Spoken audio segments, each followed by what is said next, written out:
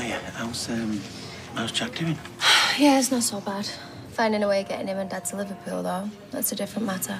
We're looking into renting somewhere, but it's just so... expensive. Hey, you know how some people have good things happen to them out of the blue and usually it's not me? Yeah? £1,000 just dropped into mine and Sally's account.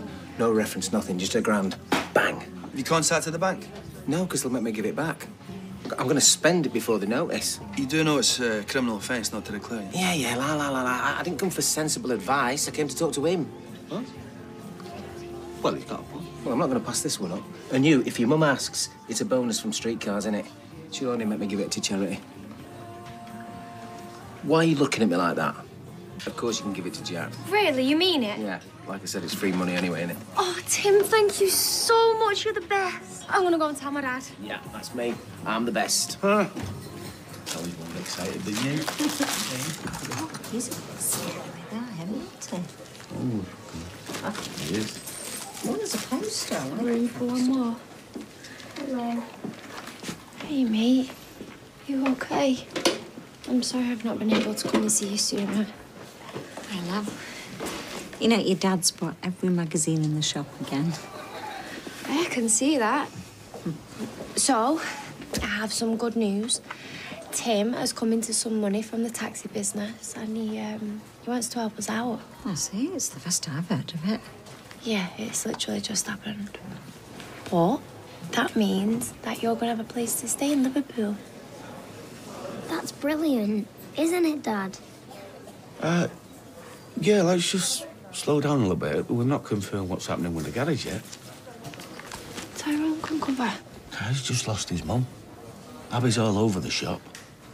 Look, let's just sort things out before we get too excited, yeah? Right. Oh, wrestling magazine. Where's the Rock? I love the Rock. Oh, it's just somebody from the Gazette pestering me for an interview about this Duncan mess. No, they still haven't found him. Ah, well, keep your chin up. The people that matter, they don't blame you for what he did. Oh, thank you, Kevin. Although you should be taking your own advice about not blaming people.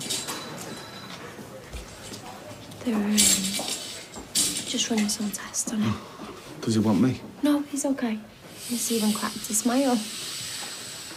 Look, Soph, I'm sorry. I've been a bit hard on you. It's okay. I understand. No, it's not. And if I've been a bit snappy, it's because... You blame me. No. Yes, you do. I heard you speaking to Auntie Gina. It's fine, Dad. I deserve it. No, you don't. And yeah, maybe I did at the beginning, but I was wrong. I suppose I was putting my guilt on you. Oh. It was just a horrible accident. That's all. We don't get anywhere by harping on about it. We need to move forward.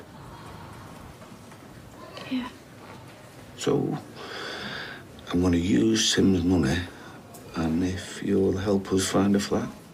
Of course. And you'll come with us, won't you? Yeah. Come here.